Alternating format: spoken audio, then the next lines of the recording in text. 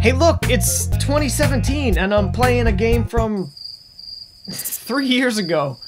Cause that's how I roll around here. We're always on the cutting edge of modern gaming. Alright. Look guys. Look, okay. Alright. Okay. Look guys. Alright. This is called a backlog, okay? I'm trying. I'm really trying. I'm trying to get through this. But it literally takes so much time. The game is Bukaki's Bunko. So let's get right into it.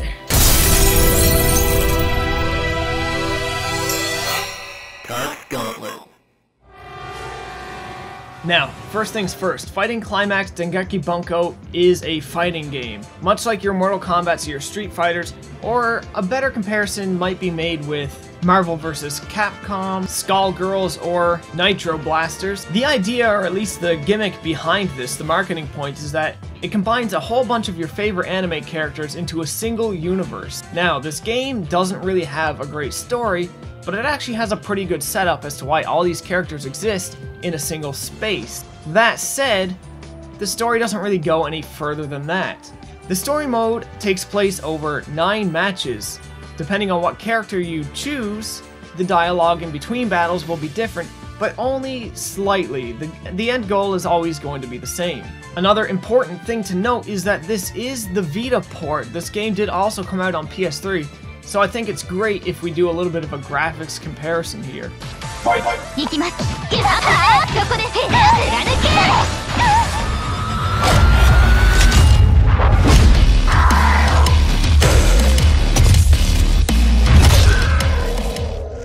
Wow, that is really telling. Obviously the PS3 version looks better.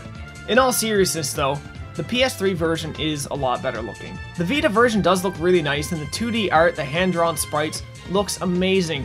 One thing that kind of does irritate me a little bit is the mixture of art types, the mixture between the graphics approaches. I really like the way the fighters look. I don't exactly like how they look on the backdrop of a 3D background. I think it should have been all 2D or all 3D. This mixing and matching just doesn't quite work for me. Let's talk about the controls.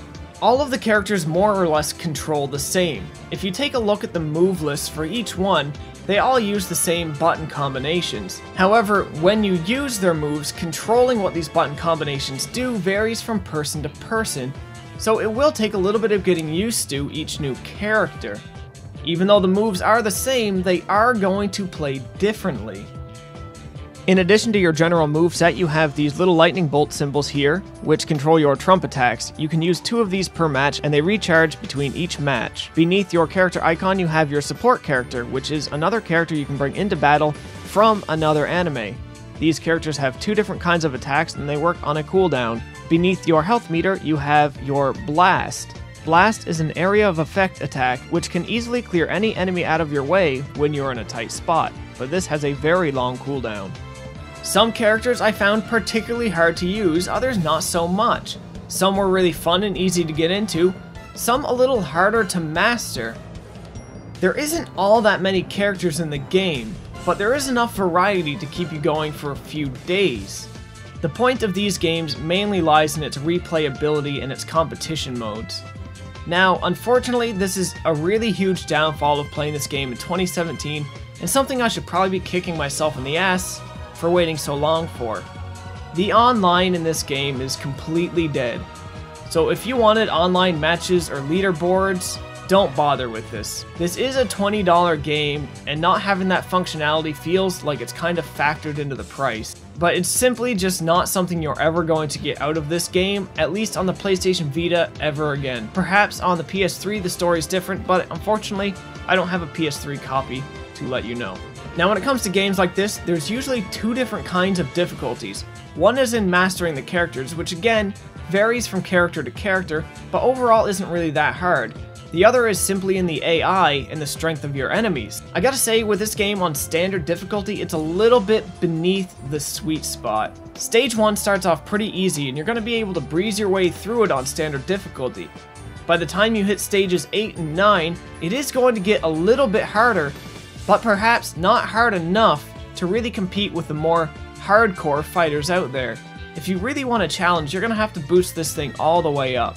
This isn't like Ultimate Mortal Kombat 3, where if you want to beat Shao Kahn, you're pretty much going to have to use an emulator and slow the frame rate down to 1 frame per second. Not saying I'd done that, but I totally had to do that once. If I do have one major complaint about this game, it's in the audio. The voiceovers are all great, but they're extremely compressed.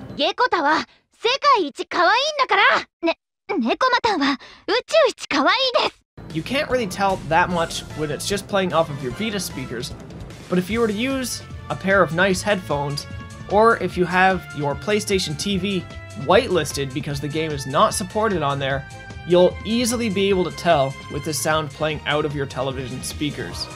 But really, this is just a simple fighter. At the end of the day, there's not a lot I can say about this. I did have a whole lot of fun, and for $20, even without the online, even with the compressed sound, even with the slightly dwarfed graphics, and the fact that all characters have the same movesets, just controlled slightly differently, I still feel like I got my money's worth. And that's because of one special thing, the Sword Art Online characters. Now you might think that I'm an SAO fan if you look around my apartment, but trust me, this stuff, this isn't mine. This is my fiance's, and I hate this show.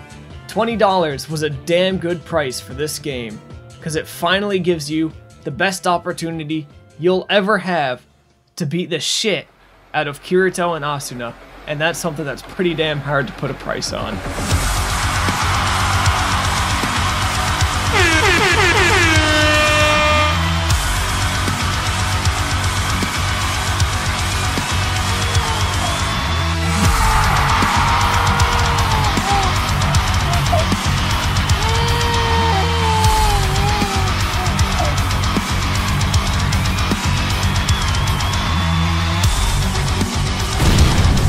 I'd say Dengeki Bunko Fighting Climax was worth the $20 I paid for it 2 years ago. That's all I'm really going to say about this, guys. I want to say thanks for watching. Hit subscribe if you like what you see. Hit that like button if you like what you see. If you don't like it, by all means hit that dislike button, but leave me a comment below and let me know what's up, because I could always use a little bit of creative criticism. Thanks for watching.